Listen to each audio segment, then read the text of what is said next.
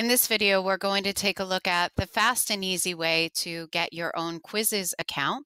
It is free, and only teachers need to have an account for this to be used for virtual instruction. So visit Quizizz with 2z's.com and choose Sign Up. From here, sign up with Google, and I am going to be using a demo account. Your school account will probably be listed. So you would just choose that.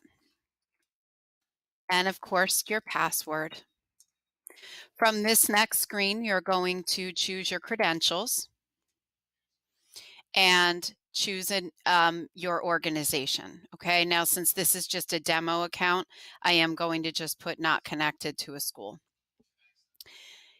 Welcome, you'll see your name here. You're going to confirm your role again. And on this screen, it's going to ask you what classes you're currently teaching. This is going to allow Quizizz to categorize anything that you may add to it. So you can choose as many of these as you see fit, and it will in fact give you these options when you create your quizzes so that they can add them to their database should you choose to share them. So I'm going to just choose a couple.